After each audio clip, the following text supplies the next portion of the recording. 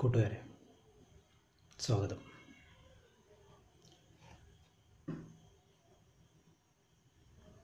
Journalism വിഷയത്തിലെ ഈ വർഷത്തെ പഠന പ്രവർത്തനങ്ങൾ നമ്മൾ ആരംഭിക്കുകയാണ്.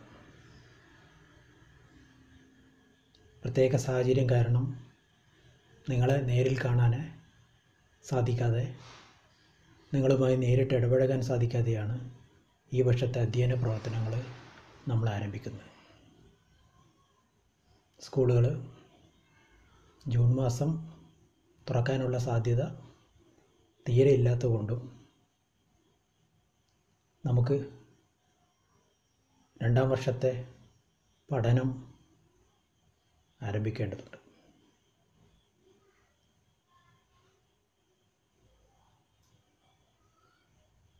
കഴിഞ്ഞ വർഷം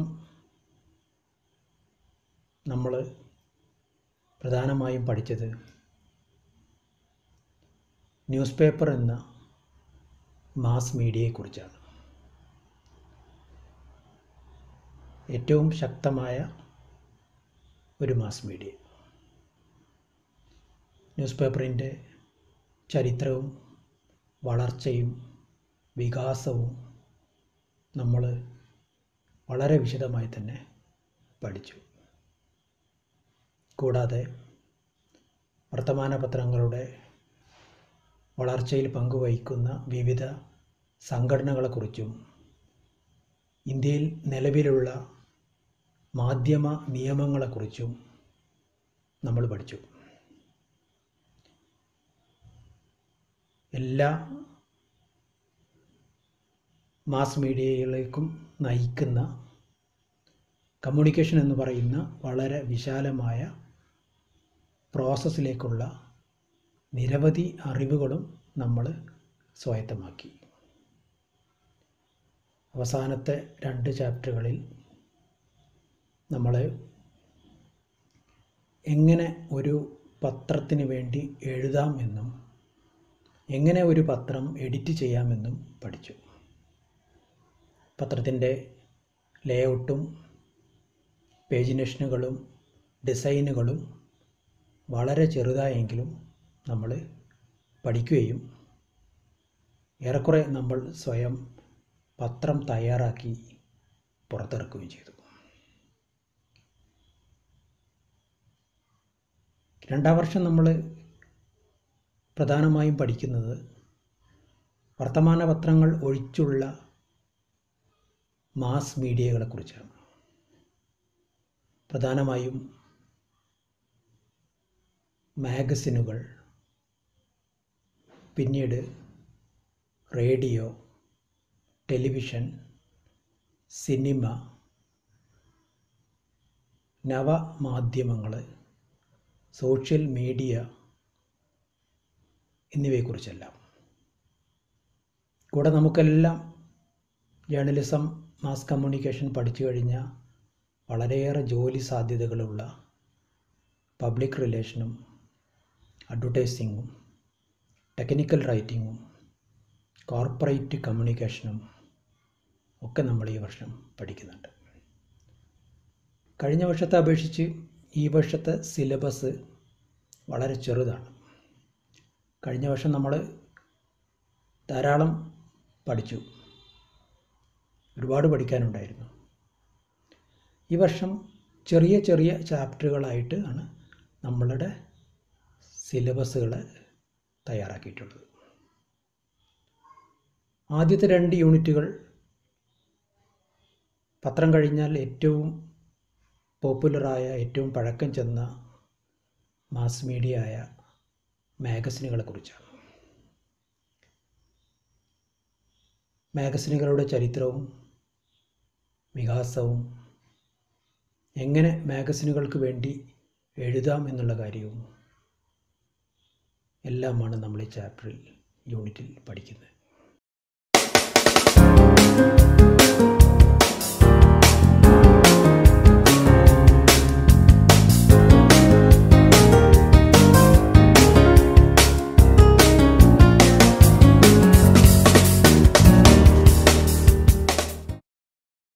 നമസ്കാരം. രണ്ടാം വർഷ ജേർണലിസം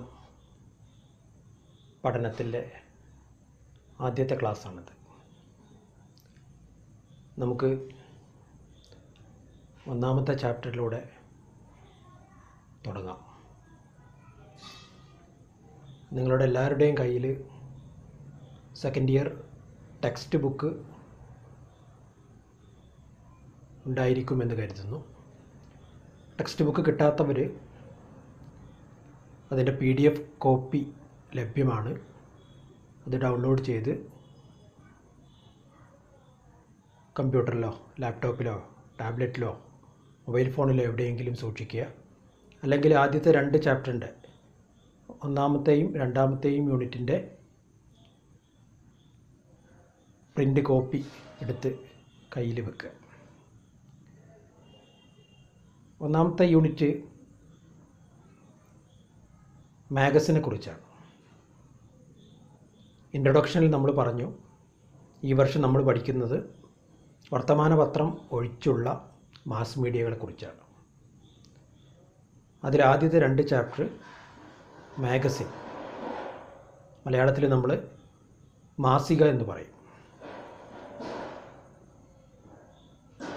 മാഗസിനുകളുടെ ചരിത്രം, അതിൻ്റെ വളർച്ച, അതിൻ്റെ വികാസം, അതിൻ്റെ പ്രത്യേകതകൾ, ഏതെല്ലാം തരം മാഗസിനുകൾ ലോകത്ത് പ്രചരിച്ചിട്ടുണ്ട്, മാഗസിനുകളിലെ എഴുത്തിൻ്റെ പ്രത്യേകത എന്തൊക്കെയാണ്, എന്തെല്ലാം തരം വിഭവങ്ങളാണ് ഒരു മാഗസിനിൽ നമുക്ക് ലഭ്യമാകുക, ഇതൊക്കെയാണ് ഈ ചാപ്റ്ററിൽ നമ്മൾ പഠിക്കുന്നത്. ഒന്നാമത്തെ യൂണിറ്റിൽ ധാരാളം ചോദ്യങ്ങൾ, എസ്സേ അടക്കമുള്ള ചോദ്യങ്ങൾ വരാൻ സാധ്യതയുള്ള ഒരു യൂണിറ്റ് കൂടിയാണ് ഒന്നാമത്തെ യൂണിറ്റ്.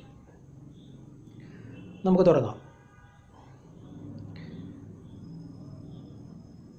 മാഗസിൻ്റെ തുടക്കം ഏറ്റവും പഴയ കാലഘട്ടത്തിൽ തന്നെയാണ്. നമ്മൾ പഠിച്ചു കഴിഞ്ഞ വർഷം പത്രങ്ങളുടെ ചരിത്രം.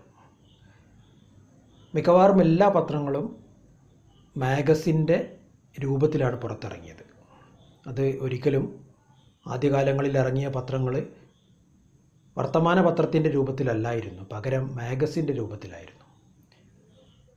അപ്പോൾ നമ്മൾ മനസ്സിലാക്കേണ്ട കാര്യം, ഏറ്റവും പഴയ ബഹുജന മാധ്യമങ്ങളിൽ ഒന്നാണ് മാഗസിൻ എന്നുള്ളതാണ്. പത്രത്തെക്കാളും പഴക്കമുള്ള ഒരു ബഹുജന മാധ്യമമായിട്ടാണ് നമ്മൾ മാഗസിനെ കാണേണ്ടത്. മാഗസിൻ എന്ന വാക്ക് ഉത്ഭവിച്ചത് മഖാസിൻ എന്ന് പറയുന്ന അറബിക് വേർഡിൽ നിന്നാണ് എന്നാണ് ചരിത്രം പറയുന്നത്. മഖാസിൻ എന്ന് പറഞ്ഞാൽ അതിൻ്റെ അറബിയിലുള്ള അർത്ഥം സ്റ്റോർ ഹൗസ് എന്നാണ്. എന്ന് വെച്ചാൽ കലവറ, ഒരുപാട് വിഭവങ്ങൾ സൂക്ഷിച്ചു വെക്കുന്ന ഒരു കലവറ, സ്റ്റോർ ഹൗസ്. ഫ്രഞ്ചിലും മെഗാസിൻ എന്ന് പറയുന്ന വേർഡിൻ്റെ അർത്ഥം കലവറ എന്നുള്ളത് തന്നെയാണ്. എന്ന് വെച്ചാൽ സ്റ്റോർ ഹൗസ്, ഒരുപാട് വിഭവങ്ങൾ നമ്മൾ വളരെ ഒതുക്കത്തോടു കൂടി സൂക്ഷിച്ചു വെക്കുന്ന ഒരു സ്റ്റോർ ഹൗസ്. അപ്പോൾ മാഗസിൻ എന്ന് പറയുമ്പോൾ നമ്മൾ എന്തൊക്കെയാണ് അതിനകത്തുള്ളത് എന്ന് ആദ്യം നോക്കാം. നിങ്ങൾക്ക് ഏറ്റവും പരിചിതമായ മാഗസിൻ ഒന്ന് എടുത്തു മറിച്ച് നോക്കിയാൽ നിങ്ങൾക്ക് മനസ്സിലാവും, അതിനകത്ത് വിഭിന്നങ്ങളായ വിഭവങ്ങൾ ഉൾപ്പെടുത്തിയിട്ടുണ്ട്. പലതരത്തിലുള്ള മാഗസിനുകളുണ്ട്. ഏത് തരത്തിലുള്ള മാഗസിനുകൾ എടുത്തു കഴിഞ്ഞാലും വിഭിന്നങ്ങളായ നിരവധി വിഭവങ്ങൾ വളരെ മനോഹരമായിട്ട് സജ്ജീകരിച്ചു വച്ചിരിക്കുന്ന ഒരു കലവറയാണ് മാഗസിൻ. നമ്മൾ ആദ്യം മനസ്സിലാക്കേണ്ടത്, മാഗസിൻ എന്ന് പറയുന്ന വാക്ക് നമ്മൾ മലയാളത്തിൽ ഉപയോഗിക്കുമ്പോൾ മാസിക എന്ന് പറയാറുണ്ടെങ്കിലും, മാസിക എന്ന് പറയുമ്പോൾ അത് മാസത്തിൽ ഒരു തവണ ഇറങ്ങുന്നതിനെയാണ് നമ്മൾ മാസിക എന്ന് പറയുക. മാഗസിൻ എന്ന് പറഞ്ഞാൽ അത് ഒരു തവണ ഇറങ്ങാം മാസത്തിൽ, അല്ലെങ്കിൽ ആഴ്ചയിൽ ഒരു തവണയാവാം, 2 ആഴ്ച കൂടുമ്പോൾ ഒരിക്കലാവാം, ആഴ്ചയിൽ 2 എണ്ണം ഇറങ്ങുന്നത് കാണാം.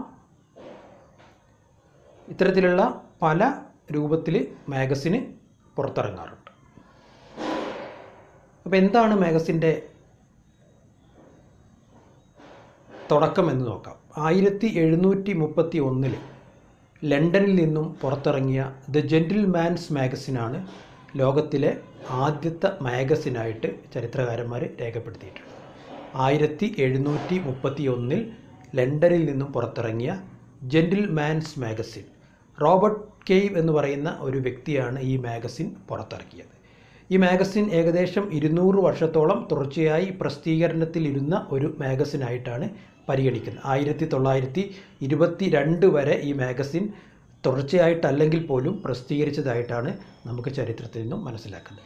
അപ്പോൾ ഈ പോയിന്റ് പ്രത്യേകം ഓർത്തു വെക്കേണ്ടതാണ്. 1731 ലണ്ടനിൽ നിന്നും റോബർട്ട് കെയ്വ് എന്ന് പറയുന്ന വ്യക്തി പുറത്തിറക്കിയ ജെന്റിൽമാൻസ് മാഗസിൻ എന്നുള്ളതാണ് ലോകത്തിലെ ആദ്യത്തെ മാഗസിനായിട്ട് ചരിത്രം പരിഗണിക്കുന്നത്. ഇത് ഏകദേശം 200 വർഷത്തോളം തുടർച്ചയായി അല്ലെങ്കിൽ പോലും പ്രസിദ്ധീകരിച്ചിരുന്ന ഒരു മാഗസിനാണ്. വളരെ പ്രസിദ്ധി നേടിയ ഒരു മാഗസിൻ കൂടിയായിരുന്നു ജെന്റിൽമാൻസ് മാഗസിൻ. നിരവധി ആ കാലഘട്ടങ്ങളിലെ നിരവധി പ്രമുഖ സാഹിത്യകാരന്മാരും വലിയ പ്രസിദ്ധരായ വ്യക്തികളും അവരുടെ ലേഖനങ്ങളും മറ്റും പ്രസിദ്ധീകരിച്ചിരുന്ന ഒരു മാഗസിനാണ് ജെന്റിൽമാൻസ് മാഗസിൻ. 1922 ഈ മാഗസിന് അവസാനമായി പുറത്തിറങ്ങിയത് എന്നാണ് ചരിത്രം പറയുന്നത്. 1731 ജനുവരി മാസത്തിലാണ് ഈ മാഗസിൻ്റെ ആദ്യത്തെ കോപ്പി ലണ്ടനിൽ നിന്നും റോബർട്ട് കെയ്വ് എന്ന് പറയുന്ന വ്യക്തി പുറത്തിറക്കിയത്.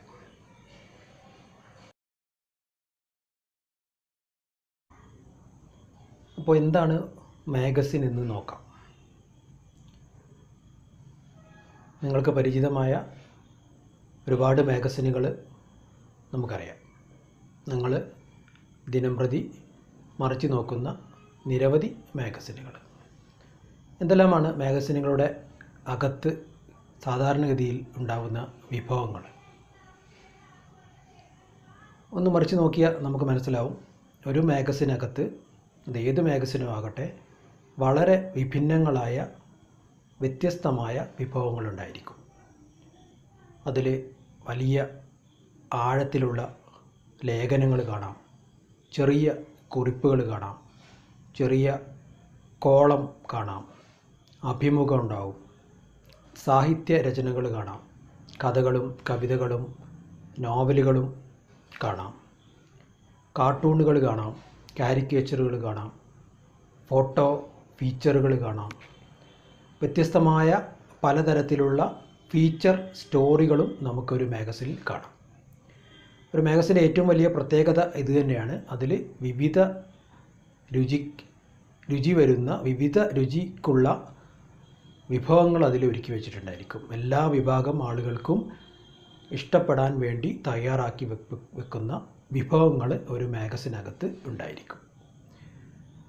അപ്പോൾ മാഗസിൻ്റെ പ്രത്യേകതകൾ നമ്മൾ ഓരോന്ന് പരിശോധിച്ചാൽ, ഒന്നാമത്തെ പ്രത്യേകത മാഗസിനിൽ വിഭിന്നങ്ങളായ വിഭവങ്ങൾ ഉണ്ടായിരിക്കും എന്നുള്ളതാണ്. ഇതാണ് മാഗസിൻ്റെ ഒന്നാമത്തെ ഏറ്റവും വലിയ പ്രത്യേകത.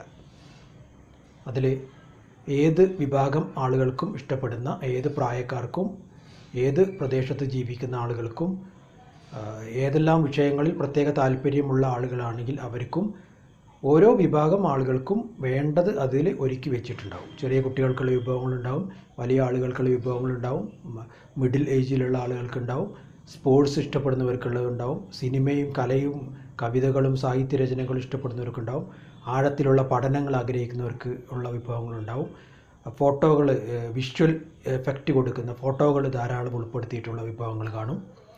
അപ്പോൾ ഒരു മാഗസിൻ്റെ ഏറ്റവും വലിയ പ്രത്യേകത എന്ന് പറയുന്നത് അതിൻ്റെ ഈ വെറൈറ്റി ഓഫ് ടോപ്പിക്സ് ആണ്.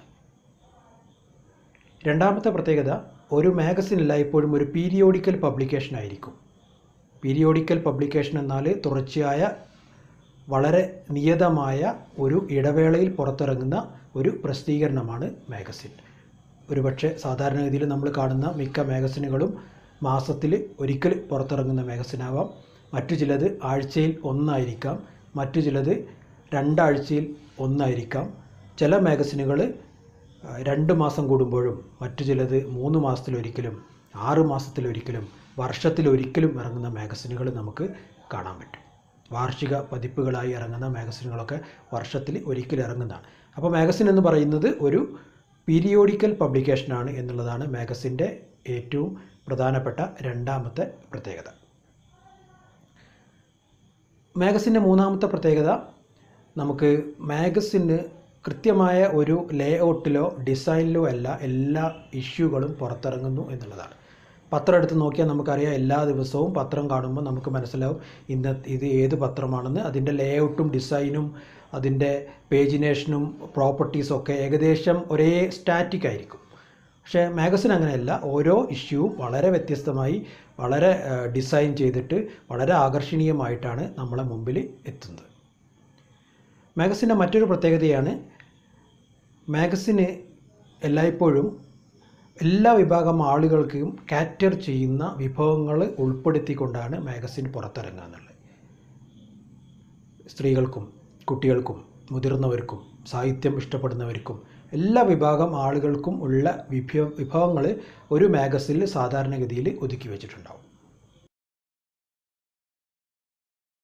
മാഗസിൻ്റെ മറ്റൊരു പ്രത്യേകതയാണ്, പല ടോപ്പിക്കുകൾ മാഗസിനിൽ ഉൾപ്പെടുത്തിയിരിക്കും. സ്പോർട്സ് കാണും, ആർട്സ് കാണും, സിനിമ കാണും, പാചകം കാണും, ഫാഷൻ കാണും, സാഹിത്യ രചനകൾ കാണും. ഇത്തരത്തിൽ നിരവധി ആരോഗ്യ രംഗങ്ങളിലുള്ളത് കാണും. സൗന്ദര്യ സങ്കല്പങ്ങളെ ചേർത്ത് പിടിക്കുന്ന വിഭവങ്ങൾ കാണും.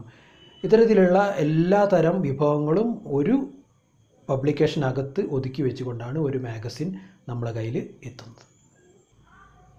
മാഗസിൻ്റെ മറ്റൊരു പ്രത്യേകതയാണ്, വളരെ എളുപ്പത്തിൽ എല്ലാ വിഭാഗം ആളുകൾക്കും വായിക്കാൻ ഉതകുന്ന രൂപത്തിൽ വളരെ എളുപ്പത്തിലുള്ള എഴുത്താണ് ഒരു മാഗസിനിലുണ്ടായിരിക്കുക.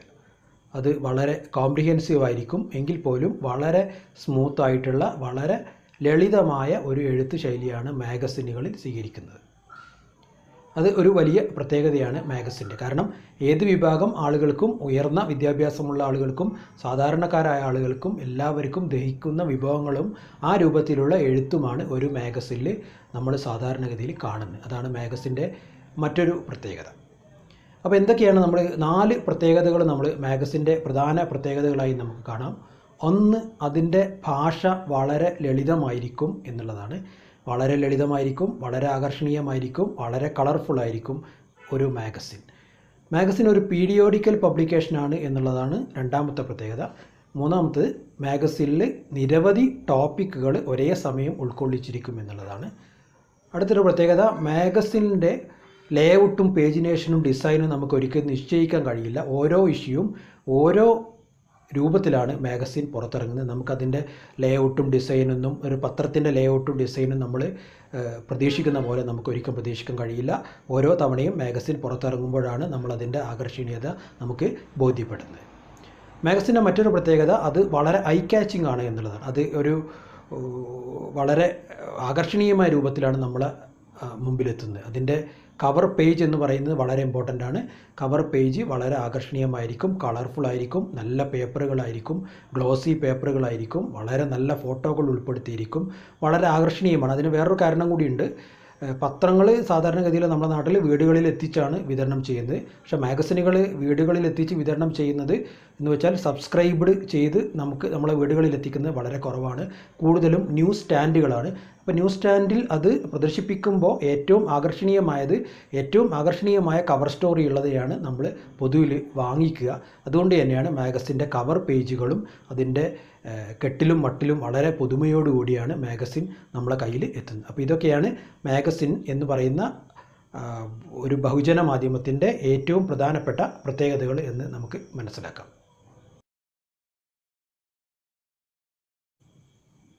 ഇനി നമുക്ക് മാഗസിനും പത്രവും ഒന്ന് കമ്പയർ ചെയ്ത് നോക്കാം. എന്തൊക്കെയാണ് മാഗസിനും പത്രവും ഒന്ന് കമ്പയർ ചെയ്ത് നോക്കിയാൽ എന്തൊക്കെയാണ് അതിൻ്റെ താരതമ്യം എന്ന് നോക്കാം. എന്തൊക്കെയാണ് അതിൻ്റെ വ്യത്യാസങ്ങൾ, എന്തൊക്കെയാണ് ഒരേപോലെ നമുക്ക് തോന്നിക്കുന്നത്, ചെറിയൊരു താരതമ്യ പഠനം നടത്തി നോക്കാം മാഗസിനുകളും പത്രങ്ങളും. ഒന്നാമതായി നമ്മൾ താരതമ്യ പഠനത്തിന് വേണ്ടി ഉപയോഗിക്കുന്നത് മാഗസിൻ്റെ സൈസും അപ്പിയറൻസുമാണ്, അതിൻ്റെ വലുപ്പവും അതിൻ്റെ കാഴ്ചയും. ന്യൂസ് പേപ്പറുകൾ സാധാരണഗതിയിൽ ബ്രോഡ് ഷീറ്റ് ന്യൂസ് പേപ്പറുകളാണ്. അത് വലിയ വലുപ്പത്തിലാണ് നമ്മൾ മുമ്പിലെത്തുന്നത്.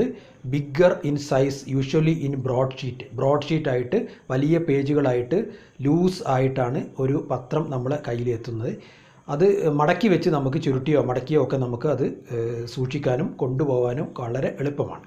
മാഗസിനുകൾ മിക്കപ്പോഴും വരുന്നത് അത് ബുക്ക് രൂപത്തിലാണ്, ഒരു കോമ്പാക്റ്റ് ബുക്ക് രൂപത്തിൽ വളരെ നല്ല കെട്ടിലും മട്ടിലും പുതുമയോടെ വളരെ നല്ല ബൈൻഡിംഗ് ഒക്കെ നടത്തിയിട്ടുള്ള ഒരു രൂപത്തിലാണ് മാഗസിനുകൾ പുറത്തിറക്കുന്നത്. അത് നമ്മൾ കൊണ്ടുനടക്കാനൊക്കെ കുറച്ച് പ്രയാസമാണ്. പത്രങ്ങൾ നമുക്ക് എളുപ്പത്തിൽ ചുരുട്ടിപ്പിടിച്ച് കൊണ്ടുനടക്കാനൊക്കെ പറ്റും. പക്ഷേ മാഗസിന് പലപ്പോഴും നമുക്ക് അങ്ങനെ എളുപ്പത്തിൽ കൊണ്ടുനടക്കാൻ പറ്റില്ല. ഒരു ബുക്ക്ലെറ്റ് രൂപത്തിലാണ്, ഒരു A4 സൈസിലുള്ള രൂപത്തിലോ അങ്ങനെ അതിലും ചെറിയ രൂപത്തിലോ കോമ്പാക്റ്റ് സൈസിലോ ഒക്കെയാണ് മാഗസിനുകൾ പുറത്തിറക്കുന്നത്. അപ്പോൾ ഒന്നാമത്തെ പ്രത്യേകത മാഗസിൻ്റെ സൈസും അപ്പിയറൻസും ചേർത്താണ്. അത് പത്രങ്ങൾ വലിയ സൈസിലാണ് സാധാരണഗതിയിൽ ബ്രോഡ് ഷീറ്റിലാണ് പുറത്തിറങ്ങുന്നത്. മാഗസിനുകൾ അത് ബുക്ക് രൂപത്തിലാണ്, കോമ്പാക്റ്റ് രൂപത്തിലാണ്, ബൈൻഡഡ് ഫോമിലാണ്, നല്ല ഗ്ലോസി പേപ്പറുകൾ ഉണ്ടായിരിക്കും. വളരെ മനോഹരമായിട്ടാണ് മാഗസിനുകൾ നമ്മളെ കയ്യിൽ എത്തുന്നത്. രണ്ടാമത്തെ മാഗസിനുകളിലെയും പത്രങ്ങളിലെയും കണ്ടൻറ്റാണ്. പത്രങ്ങളിൽ സാധാരണഗതിയിൽ കാണുന്ന കണ്ടൻറ്റുകൾ എന്ന് പറയുന്നത് കറണ്ട് അഫയേഴ്സും ഡേ ടു ഡേ ആക്ടിവിറ്റീസാണ്. പത്രം വായിച്ചാൽ നമുക്ക് മനസ്സിലാവും, അതിൽ day to day activities, current അഫയേഴ്സാണ് സാധാരണഗതിയിൽ കാണുന്നത്. ന്യൂസ് ആൻഡ് ഇൻഫർമേഷനാണ് അതിൽ പ്രധാനമായിട്ടും പത്രങ്ങളിൽ കാണുന്നത്. അത് ഡെയിലി റിപ്പോർട്ടാണ്, ടൈംലി റിപ്പോർട്ട്സാണ്, ബ്രീഫ്ലിയാണ്, ഒബ്ജക്റ്റിവിറ്റിയുള്ള ചെറിയ ചെറിയ പ്രൈമറി സോഴ്സ് ഓഫ് ഇൻഫർമേഷൻ ആയിട്ടാണ് പത്രങ്ങൾ നമ്മൾ കാണുന്നത്. മാഗസിനുകളാകട്ടെ കുറച്ചും കൂടി ആഴത്തിലുള്ള ഒരു അനാലിസിസ് രൂപത്തിലാണ് പലപ്പോഴും വാർത്തകളെ പരിഗണിക്കുന്നത്. മാഗസിനുകൾ പലപ്പോഴും നമ്മൾ ആദ്യത്തെ വാർത്ത എന്താണ് എന്ന് ആദ്യമായി അറിയുന്നതിനുള്ള ഒരു സോഴ്സ് അല്ല, അതിൻ്റെ ആഴത്തിലുള്ള അനാലിസിസിന് വേണ്ടിയിട്ടുള്ള, അതിൻ്റെ കൂടുതൽ വിവരങ്ങൾ ലഭിക്കാൻ വേണ്ടിയിട്ടുള്ള ഒരു സോഴ്സാണ് മാഗസിനുകളിൽ കാണുന്നത്. മൂന്നാമത്തെ താരതമ്യ പഠനം നമ്മൾ സ്റ്റൈലാണ്. പത്രങ്ങൾ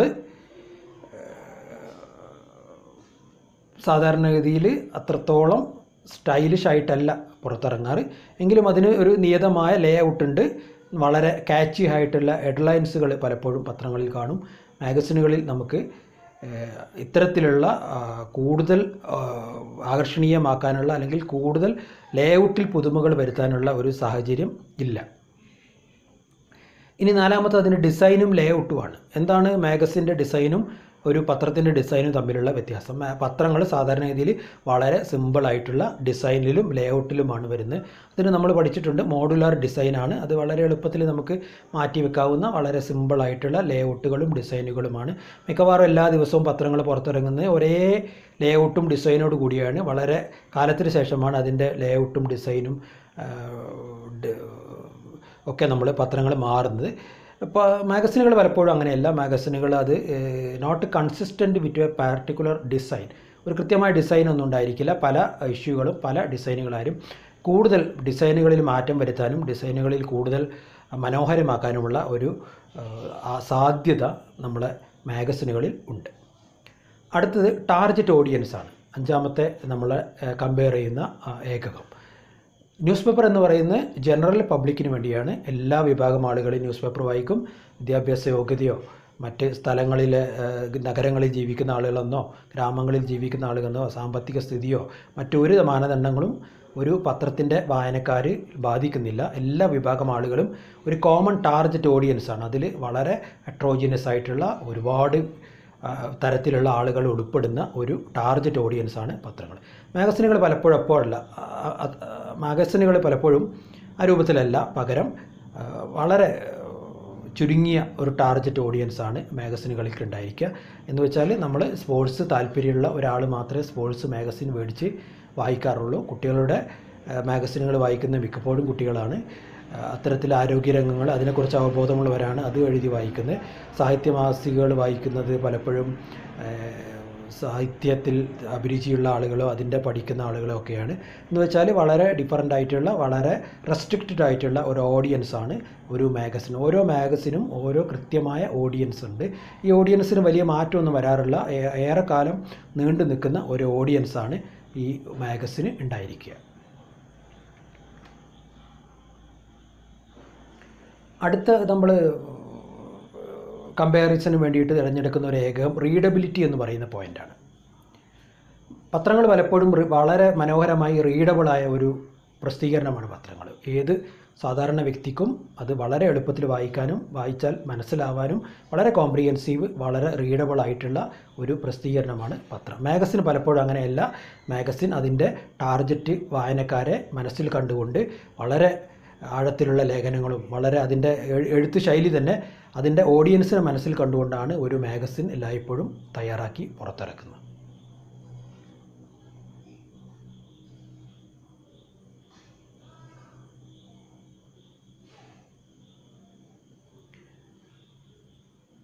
ഇനി മറ്റൊന്ന് ഒരു ഏകകം അഡ്വർടൈസ്മെൻ്റാണ്. അഡ്വർടൈസ്മെൻറ്റ് എങ്ങനെയാണ്? ഏറ്റവും കൂടുതൽ നമ്മൾ അഡ്വർടൈസ്മെൻറ്റ് കാണുന്നത് ഏതിലാണെന്ന് നമുക്ക് പരിശോധിച്ചാൽ നമുക്ക് മനസ്സിലാവാം. പത്രങ്ങളിലാണ് കൂടുതൽ അഡ്വർടൈസ്മെൻറ്റുകൾ കാണുന്നത്. പത്രങ്ങൾ അതിൻ്റെ റീഡർഷിപ്പ് വളരെ സ്വാധീനിക്കും അഡ്വർടൈസ്മെൻറ്റിന്. അതുകൊണ്ട് തന്നെ കൂടുതൽ അഡ്വർടൈസ്മെൻറ്റ് റവന്യൂ കിട്ടാനുള്ള ഒരു അവസരം പത്രങ്ങൾക്കുണ്ട്. ഇത് മാത്രമല്ല, പത്രങ്ങൾ ബ്രോഡ്ഷീറ്റിലായതുകൊണ്ട് കൂടുതൽ ഏരിയ അഡ്വർടൈസിങ്ങിന് വേണ്ടി മാറ്റിവെക്കാനും ആവശ്യത്തിനനുസരിച്ച് മാറ്റങ്ങൾ വരുത്താനും അഡ്വർടൈസിങ് റേറ്റ് നിശ്ചയിക്കാനുമുള്ള ഒരു സൗകര്യം പത്രങ്ങൾക്കുണ്ട്. അപ്പോൾ കൂടുതൽ അഡ്വർടൈസിങ് വരുമാനവും കിട്ടാനുള്ള സാധ്യത പത്രങ്ങൾക്ക് ഉണ്ട്. മാഗസിനുകൾക്ക് അത് ഇല്ല. മാഗസിനുകൾക്ക് അത് കുറവാണ്. എന്ന് വെച്ചാൽ അഡ്വർടൈസിങ്ങിനുള്ള ഓപ്ഷനുകൾ വളരെ കുറവാണ്. എന്ന് മാത്രമല്ല, അതിൻ്റെ വായനക്കാരുടെ എണ്ണം വളരെ കുറവായതുകൊണ്ട് അഡ്വർടൈസിങ് റവന്യൂ പാസുകൾക്ക് കിട്ടുന്നത് വളരെ കുറവാണ്. മറ്റൊരു കാര്യം, പത്രങ്ങളെക്കാളും വളരെ വിഷ്വൽ സ്ട്രെങ്ത് ഉള്ള ഒരു കാറ്റഗറി പ്രസിദ്ധീകരണമാണ് മാഗസിൻ എന്ന് പറയുന്നത്. പത്രങ്ങൾക്ക് അത്രത്തോളം ഒരു വിഷ്വൽ അപ്പീലിംഗ് പലപ്പോഴും ഉണ്ടാവില്ല. അത് ഉൾപ്പെടുത്താൻ വേണ്ടിയിട്ടാണ് പല പത്രങ്ങളും വലിയ വലിയ ഹെഡിങ്ങുകളും കാച്ചി ഹെഡ്ലൈൻസും വലിയ ഫോട്ടോകളും ഒക്കെ വെച്ചുകൊണ്ട് നമ്മൾ പത്രങ്ങൾ ഇപ്പോൾ പുറത്തിറക്കുന്നത്. കാരണം മാഗസിൻ്റെ അത്രത്തോളം ഒരു കാച്ചി അപ്പിയറൻസ് പലപ്പോഴും വിഷ്വൽ സ്ട്രെങ്ത്ത്, ഒരു വിഷ്വൽ അപ്പീലിംഗ് പലപ്പോഴും പത്രങ്ങൾക്ക് കിട്ടാറില്ല. മാഗസിനുകൾക്ക് അതിനുള്ള സാധ്യത കൂടുതലാണ്. മാഗസിനുകളും പത്രങ്ങളും നമ്മൾ കമ്പയർ ചെയ്യുമ്പോൾ ഏറ്റവും പ്രധാനപ്പെട്ട ഒരു കമ്പാരിസൺ പോയിൻ്റാണ് ഷെൽഫ് ലൈഫ് എന്ന് പറയുന്നത്. ഷെൽഫ് ലൈഫ് എന്ന് പറഞ്ഞാൽ ഒരു മാഗസിൻ നമ്മൾ എത്ര കാലം സൂക്ഷിച്ചു വെക്കുന്നു, ഒരു പത്രം നമ്മൾ എത്ര കാലം സൂക്ഷിച്ചു വെക്കുന്നു എന്ന് കമ്പയർ ചെയ്യാം. ഒരു മാഗസിൻ നമ്മൾ എത്ര കാലം സൂക്ഷിച്ചു വെക്കുന്നുണ്ട് വായിച്ചു കഴിഞ്ഞതിന് ശേഷം എന്നുള്ളതാണ് ഷെൽഫ് ലൈഫ് എന്ന് ഉദ്ദേശിക്കുന്നത്. അപ്പോൾ ഏതിനാണ് ഷെൽഫ് ലൈഫ് കൂടുതലെന്ന് നമുക്ക് പരിശോധിച്ചാൽ മനസ്സിലാവും. പത്രം നമ്മൾ പലപ്പോഴും ഒരു തവണ വായിച്ച് അന്നോ ഒരു ദിവസമോ 2 ദിവസമോ കഴിയുമ്പോൾ ഉപേക്ഷിച്ച് തൂക്കി വെക്കുന്ന ഒരു സാധനമാണ് പത്രം. പകരം മാഗസിൻ അങ്ങനെയല്ല. നമ്മൾ സാധാരണഗതിയിൽ മാഗസിൻ ഒരുപാട് കാലം സൂക്ഷിച്ചു വെക്കാറുണ്ട്. വളരെ ആകർഷണീയമായ മാഗസിൻ ആണെങ്കിൽ, അല്ലെങ്കിൽ നമുക്ക് ഇഷ്ടമുള്ള എന്തെങ്കിലും കണ്ടൻറ്റുകൾ അതിലുണ്ടെങ്കിൽ നമ്മൾ വർഷങ്ങളോളം മാഗസിൻ സൂക്ഷിച്ചു വെക്കാറുണ്ട്. അപ്പോൾ മാഗസിൻ്റെ ഷെൽഫ് ലൈഫ് വളരെ കൂടുതലാണ്, പത്രങ്ങളുടെ ഷെൽഫ് ലൈഫ് വളരെ കുറവാണ്. അത് വളരെ പ്രധാനപ്പെട്ട ഒരു വ്യത്യാസമാണ് പത്രങ്ങളും മാഗസിനുകളും തമ്മിലുള്ളത്. ഷെൽഫ് ലൈഫ് എന്ന് പറയുന്ന ഒരു ഏകകം വളരെ പ്രാധാന്യത്തോടെ നമ്മൾ മനസ്സിലാക്കേണ്ട ഒരു പോയിൻ്റാണ് ഷെൽഫ് ലൈഫ് എന്ന് പറയുന്നത്. എന്ന് വെച്ചാൽ വായിച്ചു കഴിഞ്ഞതിന് ശേഷം നമ്മൾ എത്ര കാലം അത് സൂക്ഷിച്ചു വെക്കുന്നു എന്നുള്ളതാണ് ഷെൽഫ് ലൈഫ് കൊണ്ട് ഉദ്ദേശിക്കുന്നത്. പത്രങ്ങളുടെ ഷെൽഫ് ലൈഫ് പലപ്പോഴും 1 ദിവസമോ 2 ദിവസമോ ഒക്കെ ആണെങ്കിൽ, മാഗസിനുകൾ നമ്മൾ പലപ്പോഴും അത് വായിച്ചു കഴിഞ്ഞതിന് ശേഷവും വർഷങ്ങളോളം നമ്മൾ സൂക്ഷിച്ചു വെക്കാറുണ്ട്.